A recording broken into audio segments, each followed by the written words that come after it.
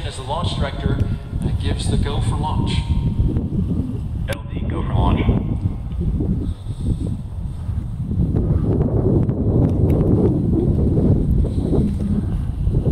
So there you heard it. All weather conditions are great.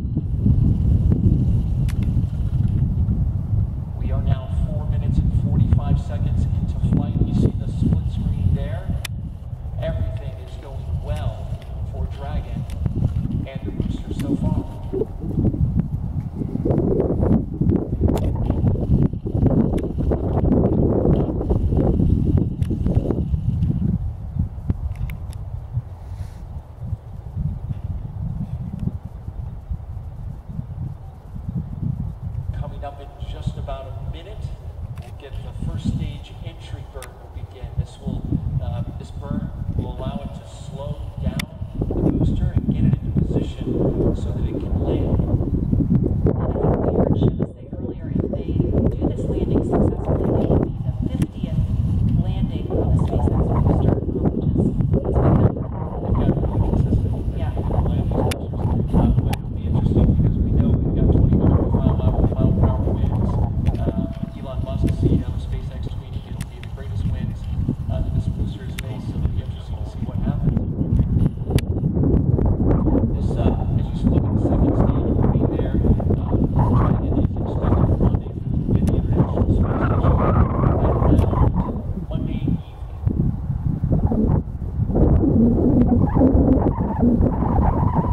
This will be the 19th time they've landed a booster back on land. The rest of those landings have been on their drone ship, one of their 2 drone ships out at sea.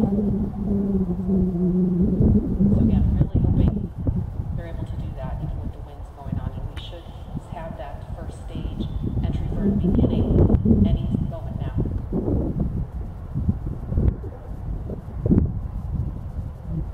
And for those who are gathered locally, make sure you keep an ear out for the double sonic boom when the booster comes back and breaks the speed of sound. There you can see that burn, that entry burn has begun.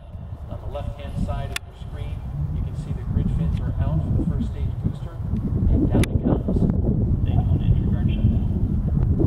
And so they've shut down that entry burn. Everything looking great so far. Of course, the burn helped illuminate the picture. We can't see much when it's not burning, but, Right. But it's a good sign that it completed its first burn. They don't have yet. Okay.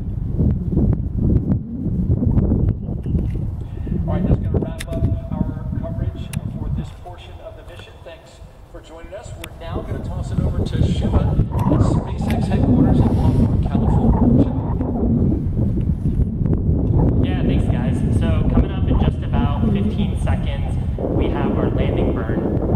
Falcon 9 takes a series of 3 burns to do that landing. First is the boost back burn that everyone has watched, and the entry burn to reduce the aerodynamic loads on the vehicle. Now is coming up on the entry burn. It looks like we have good ignition. This only lights up the center Merlin engine, and shortly after the 4 landing legs will deploy. You can see on your screen that left-hand side, the grid fins. There's a beautiful shot of Falcon 9 as it's coming back towards landing zone 1. Keep an eye out here for landing leg deploy.